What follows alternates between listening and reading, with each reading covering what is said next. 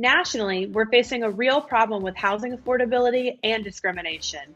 Homeownership is a wealth building opportunity, but the homeownership gap between whites and minorities hasn't improved in decades. One solution to look at is the use of artificial intelligence to help eliminate unconscious bias and promote equitable housing. But AI technology has its own limits, and when poorly designed, the results can be alarming. Meredith Broussard, an artificial intelligence researcher at New York University, wrote a book on exactly that called Artificial Unintelligence. We invited her on the show to discuss what we can do with artificial intelligence and how we need to make better choices about when and how we use it. Listen up. Let's start at the very beginning with the easiest question we'll ask today. Help my listeners understand what artificial intelligence really is. Well, Emily, thank you so much for having me today. It is very exciting to be talking about this, to be having this conversation and be talking about this really important issue of AI and how it impacts realtors and the real estate industry. So what is artificial intelligence? This is something that is the source of a lot of confusion. So if you feel like, all right, I use the term AI, but I don't really understand what it means, rest assured, you are not alone, right? We talk about AI, but very few people are really engaging with it. It's something that we use without thinking too much about it. So the easiest way to think about it is that artificial intelligence is math. The name suggests otherwise. The name makes it sound like there's a little brain inside the computer and the computer is really thinking, but that is not at all true. That is just something we've picked up from Hollywood. So if you think about AI and you think about Hollywood things like Star Trek and Star Wars and the Terminator and HAL from 2001: A Space Odyssey, totally normal, but totally imaginary.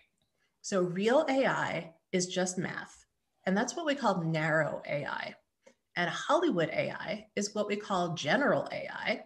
And that is the stuff about the robots taking over the world and the robot uprising and the robot that is going to totally replace your job, et cetera, et cetera. It's very fun to talk about, but not at all remotely true. All right, so basic AI is not HAL taking over, but there is some degree of sort of takeover that's perceived with AI. I want to talk a little bit about that with regards to our industry. We're working hard to strive towards maintaining fair housing practices across the industry. And it's been said that there are opportunities for us to leverage technology in better ways, and specifically artificial intelligence, so that we could sort of curtail the natural bias that we all hold. But your book says that there's bias built into the AI also. So how do we split the difference between the natural bias that we bring as humans and the bias that the computers bring with the math that they're perpetuating? I'm so glad you asked that, because the real estate industry in particular is very, very susceptible to making bad decisions with AI, and those bad decisions can be illegal. Right. So if you're using AI, for example, to decide between two potential tenants, don't do it. Right. It is probably going to get you into trouble down the road. So think about AI as discriminating by default. For a long time, we thought that computers were more objective or more unbiased than people. And unfortunately, it's simply not true. Computers are good at math. They're good at calculating, but that's it. That's what they're good at. They're machines. And the idea that a computer is more objective or more unbiased is a kind of bias that I call techno-chauvinism, right? It's the idea that technology is superior. So what you should think about is you should think about what is the right tool for the task. Sometimes the right tool for the task is a computer. And sometimes the right tool for the task is a human being, and one is not better than the other. So AI in image manipulation and image recognition in real estate is fantastic. There are all kinds of interesting things you can do digitally with digital staging or you know that thing where you can use a drone to kind of map out the whole house and do the photos and turn them into a floor plan.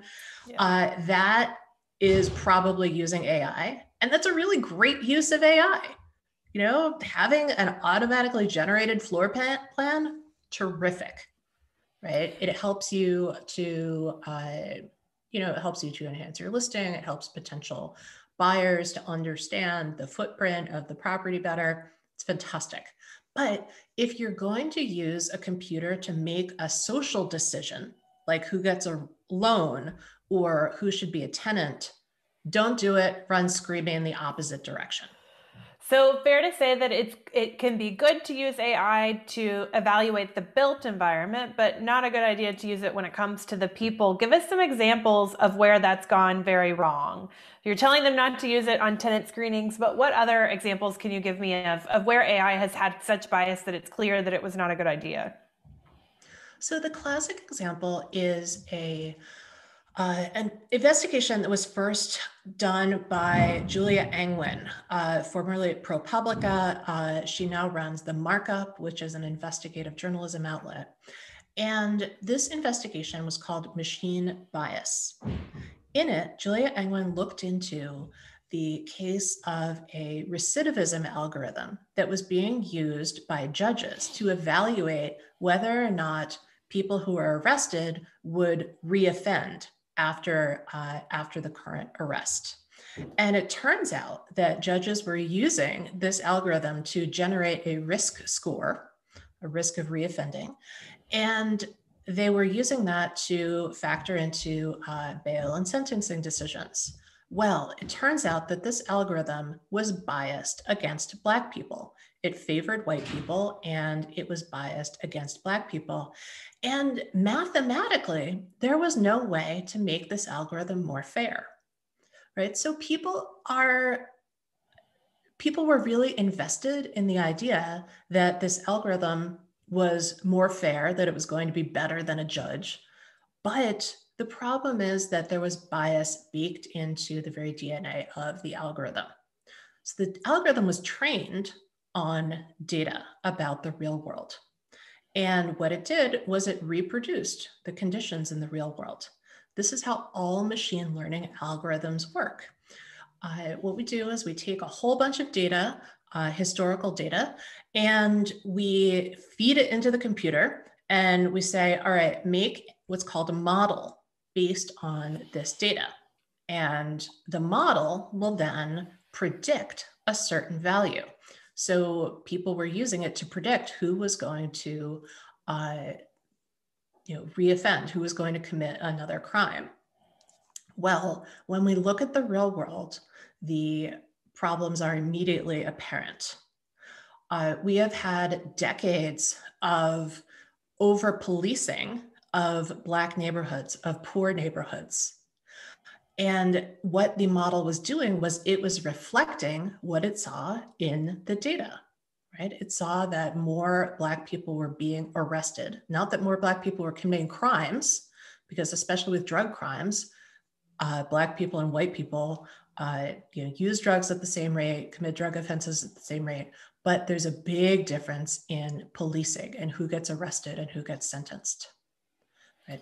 So when we take this over into real estate, we can think about what are the problems that we know that exist in the real estate market. And the big one, I think, is residential segregation, right? So if we were to use existing data to decide who gets a home loan or who is appropriate to live in a particular neighborhood, and we fed the data into the computer and told the computer that this is the way that we want things to look, we would just be reproducing patterns of residential segregation.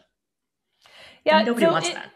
Yeah, so no, nobody wants that. That's correct. And those are the things that we're trying to tackle. But as you're saying this, I'm thinking the math is the math, right? But what has to change are the factors that are impacting the formulas. Because if the factors are weighted, then you're immediately perpetuating the same bias over and over again because the math is the math.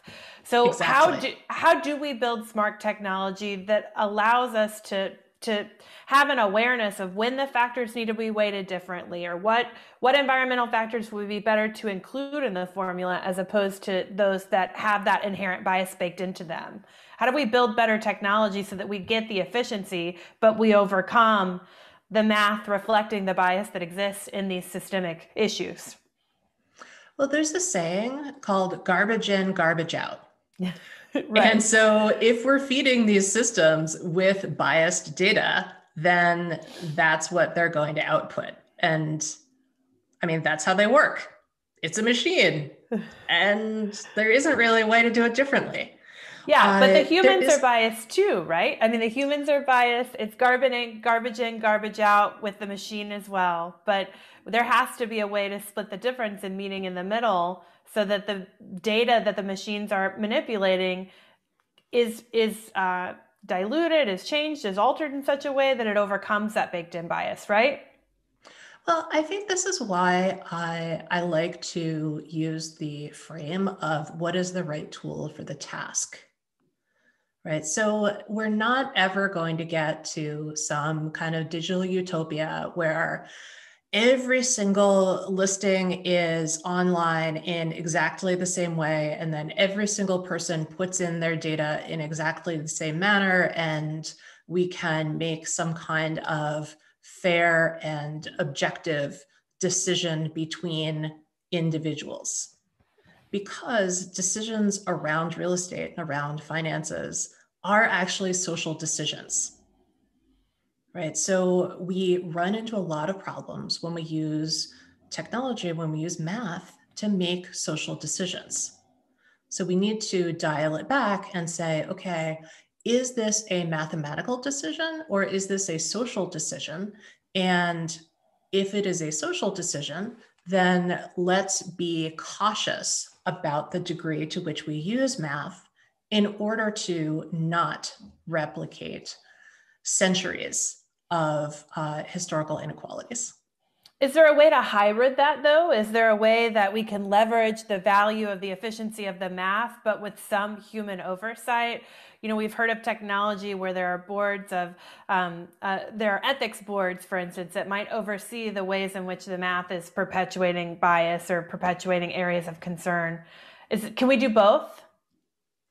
Well, this is a good question. Sometimes you can, sometimes you can't. It depends on the context.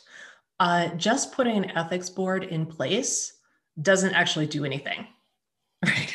Like, you can't just hire a bunch of people and not empower them to make any changes and just kind of use it as window dressing. Yeah. You know, people use the term ethics washing, which I think is a terrible term, but it gives you the sense that, yeah, there are ethics boards that are just a front so that companies look like they're doing the right thing, and then they're actually doing the wrong thing in the background. So I would say that one thing that people can think about is when you, as a realtor or as somebody in the real estate industry, are evaluating software, you should think about what are these social decisions that are being made by this software? What are the social decisions that you're trying to kind of use the computer as an intervention? And is it appropriate to use that? And is this vendor somebody who is going and proactively looking at what are the ethical issues inside their software? Because most people are not. I mean, there are a couple of vendors out there who are, and bless them. And that is great. That is a step in the right direction. But you are opening yourself up to legal liability. Like, you are responsible for the decisions made by the software supplied by your vendors. So you really need to know what's going on under the hood. And if there's something that opens you up to legal liability, I wouldn't use it. Yeah, no, I mean, you're really speaking to the power of people in positions where they belong, which for realtors is an especially strong and passionate perspective, given we believe that there's still a place that agents play a role in that direct person-to-person interaction as it relates to a real estate transaction. Technology plays a role also. Your call for agents and my members to be careful about the technology that they use because it has this potential bias built in is an important one. How, it can be hard for someone to understand that who is not a technologist. What sorts of questions would you encourage them to ask, or what should they want to know as they're trying to safeguard themselves against using technology that might not be doing them any favors? So I would say don't get in over your head. Um, Most people are familiar now with using electronic signatures. Okay, great. Start small with something like Yeah. electronic signatures and then scale up from there. Okay. Yeah. Don't try and uh, kind of don't try and do all the technology at once. Make sure that you know what you're doing, that you have trusted advisors. We are also no longer in the kind of world where you can just hire a kid to do your technology for you. I mean, that definitely works when you're having problems with the social media on your phone. Like, definitely Right. ask a kid to deal with the social media on your phone. But when it comes to enterprise software that is going to, uh, help manage tenant issues or help Right. screen tenants, really be very, very cautious and educate yourself and know what you're getting into. And you should know the legal liability better than your vendor. Yeah, and you're speaking to this frequently now with regards to rental tenant issues, property management. That makes a lot of sense to me because there are some real there's real discernment used in the ways in which you process the federal requirements as you place tenants in properties that you manage for other people. Something else that comes to mind for me is that agents are referring out their mortgage business, but should be aware of what processes, what technology their lender partners use so that they've also got awareness of where these same types of issues might occur with an external partner that they're referring out. It just pays to know, who your people are working with, what their process is, and understand their business enough that you can judge whether or not they're going to get you in hot water. Mm-hmm. Absolutely. Absolutely. It's a great, great summary. Great. I want to switch gears a little bit. We are in an insane housing market across the country, but especially in every major urban market. Really, just totally almost skewed data because it's such extreme circumstances, the way that the interest rates are right now, the demand that has been driven, the amount of cash people have socked away through the pandemic for those who are in a position to be able to do so. I need to help my members think about data like a data journalist does, and in the same way that a technologist might. What tips do you have for them with regards to how they deliver this extreme and sort of quickly moving data back to their consumer clients? Oh, that's a good question. I would say that it's important to be aware of the lag inside the data systems. So, for example, when a bank runs comps in a neighborhood, the comps go back X number of years. And with the insanity of the market right now, what you know about the value of a property in a neighborhood might be out of sync with what the data says. Right. Yeah. So it's important to know what the data is, what the calculation is. So is the bank looking at the past 5 years, or are they looking at the comparable values over the past year? And be able to negotiate even when the data says something that is contrary to reality. Right. So, That's definitely consistent with the position that we're in the market where, I mean, traditionally we would never encourage a week over week look back, but as high and volatile as the swings have been, I think you're having to contextualize the data in a different way than we have before. mhm. What else would you tell them? So know the data. Also, I would say definitely integrate digital tools, but again, slowly. Yeah. I mean, people are looking online for properties. Make sure that everything is filled out the right way. The computer systems are pretty dumb. They're much dumber than you are, right? So instead of feeling intimidated by them, just understand them as this is a set of forms. Most computer systems are just replicating paper forms, and you were great at the era of paper forms. So the era of computer-based forms is pretty much the same thing. It's just dressed up in this like unbelievably confusing and sometimes unnecessarily complicated interface. It's just got a big shell around it, right? Yeah. So everything that's going on inside the computer is just reproducing existing bureaucracies. And that's a really good perspective that you can take from data journalists, right? So as data journalists, one of the things we do is we start with what was the paper process, right? Like back in the day when you go to the post office to pick up forms, right? Like you used to pick up tax forms at the post office, right? Yeah.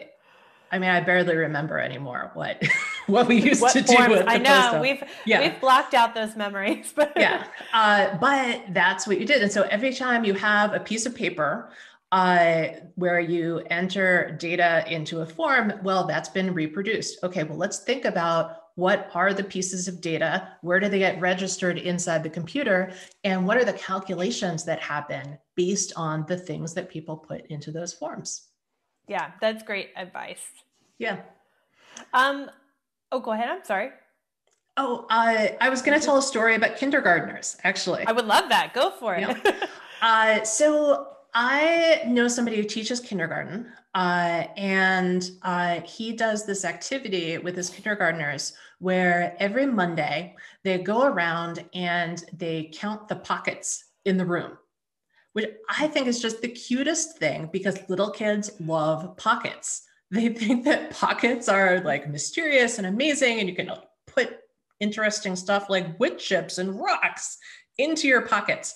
And so these two little kindergartners who are responsible for the Monday counting of the pockets. And they have a clipboard and they make tally marks. And this is one of the ways that they learn to count, right? And on the wall of the kindergarten, they have a big tally of how many pockets there were every Monday. So cutest thing you can possibly imagine. But I think about these little kindergarten pocket data collectors. And this is actually how all data gets collected in the world. It's people going around with clipboards or the electronic equivalent and counting things, right? So some days we're more accurate than the kindergartners, and some days we're not.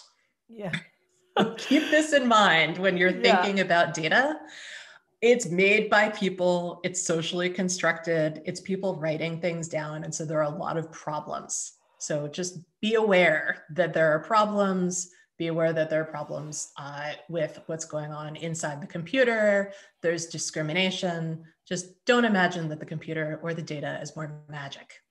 Fair to say too that some data metrics aren't quite as obvious as pockets as well. some hide their stats a little deeper than that. But. Yes, if only it were all quite as obvious as pockets. Right. Okay. Well, let's leave it here.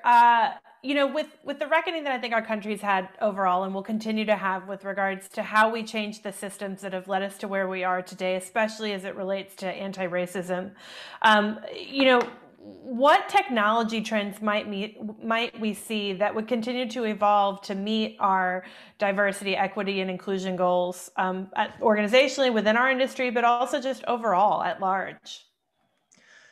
I think that this is going to be an individual effort, and it's going to be a policy effort and a corporate effort. So I'm actually writing a new book about this, about how do we make anti-racist technology. I love it. I'm very excited about it. So I don't have the answer totally worked out yet, but I will by the time the book is keep finished. us posted on that. Yeah. I'll come back and report in. So you can think about technology as something made by people. And so you can think about the points at which we can intervene, right? So in the process of creating the software from scratch, we can make software that deliberately does not reproduce existing social inequality. We can make software that does not reproduce racist housing policy. We can intervene at the point of the testing of the software. Most people are not doing enough testing. Software testers, QA people, are fantastic. They're very detail oriented and they are ready to do the testing. It's just that companies need to invest more in testing.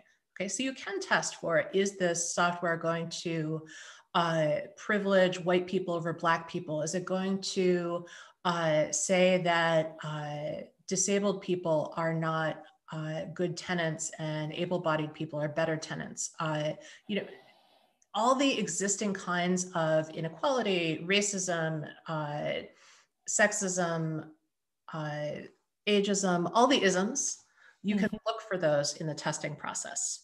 We can also be more discerning consumers. So before you sign an enterprise software contract, ask your vendors to prove that they've done an audit for algorithmic accountability purposes, right? Demand to see the data, demand to see the outcome, and I'm sure we can do something at the level of contracts to make sure that that customers are not held liable. And then on the personal level, we can choose not to use technology that is bad, right? I'm really heartened by something that's happening in the education, in the ed tech world, where there was software called Proctorio, which is a crazy name. And it was software that was allegedly for remote proctoring of tests, but everybody hated it. It did not recognize people with dark skin. It was unnecessary surveillance. It was terrible. And so many colleges and universities are saying now, no, we're not going to use this software, right? So that's a step in the right direction. We can say we're not going to use this technology that stinks. I know that during the pandemic, we are looking for absolutely anything that's going to deliver us from some of the pain of, pandemic everything. Yeah, of doing this all day. Right. Right. Like, I know we're all suffering. I know it's really tempting to say, okay, this technology is going to deliver me from this, but it's really not. Yeah. Well, Meredith, I appreciate that you are so focused on identifying how human technology and data really is.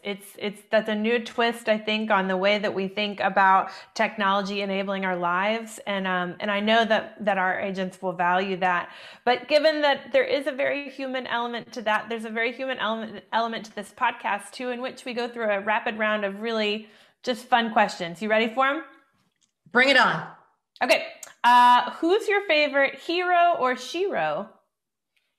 Joy Bolamwini, who is the star of the new documentary Coded Bias.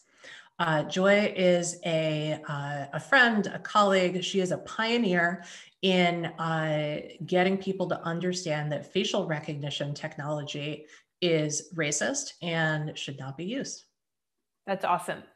Finish this sentence. The world needs more awareness that technology is not the highest and best solution. Oh, I love that. And what is your most needed work from home or quarantine item? A dog.